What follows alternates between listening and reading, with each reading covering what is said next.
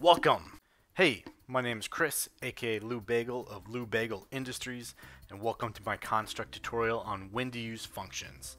There's a written version of this tutorial on my website, which you can find in the link in the description.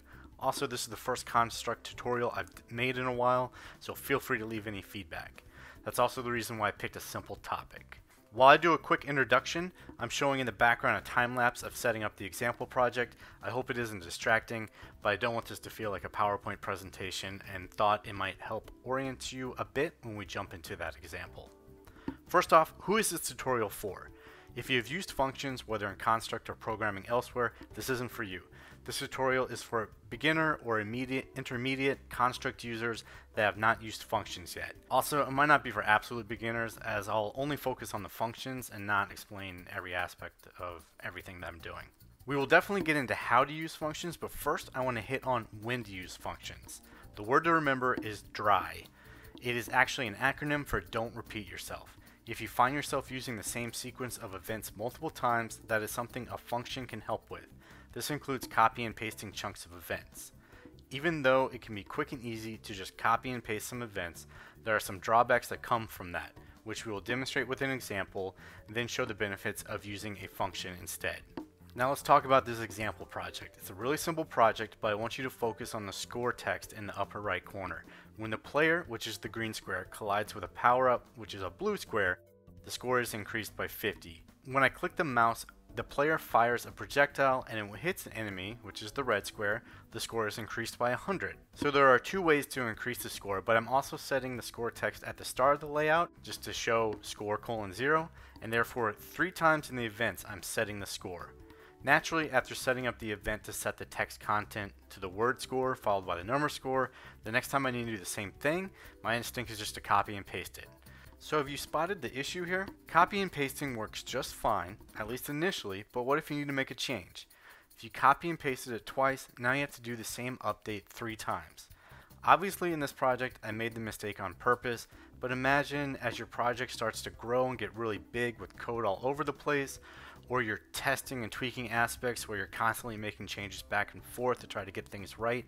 You don't want to have to memorize every single place that you need to make the change.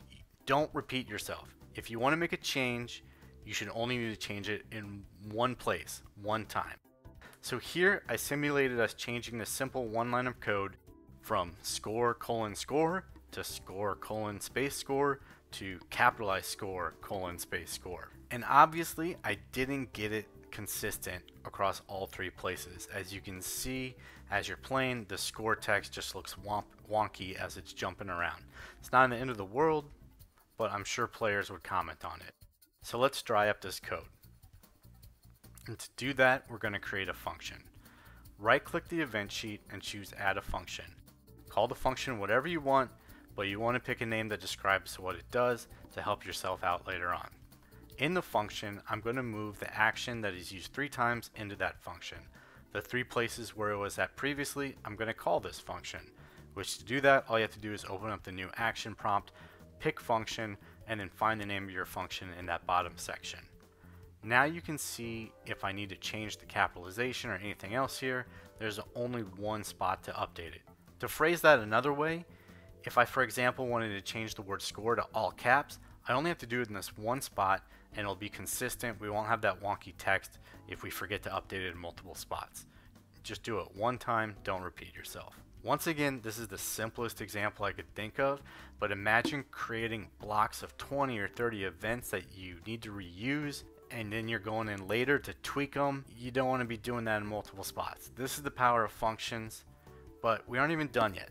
Next, we're going to demonstrate function parameters using the same example. So what if you're wanting to do generally the same thing or same concept, but you need things to end up a little bit different? It needs to be flexible, dynamic. You could describe it in different ways.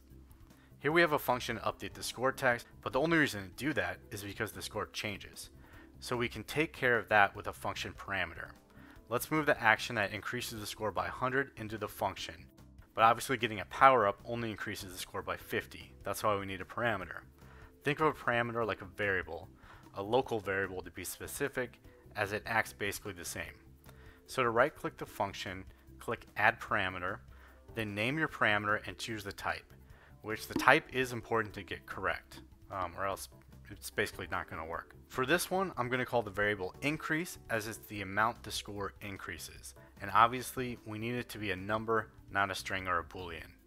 Then I just need to edit the action to change the amount the global variable increases from 100 to the parameter we just created. Now I go back to where the function is called, double click on it, and adjust the parameter amount. With this, I can get rid of the two actions to increase the score, as that's happening inside the function. In conclusion, you just got done creating your first function. I know that sometimes it seems like more work to go back and refactor your events to add functions, but to summarize, utilizing functions, where applicable, can increase organization, readability, and help you create dynamic and scalable code.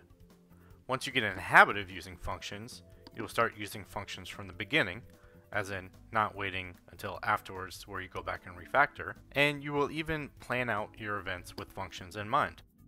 I have a couple more examples in the written version of the tutorial that may demonstrate this. One is a score multiplier, and the second is a function I call take damage, as I gave the enemy multiple hit points.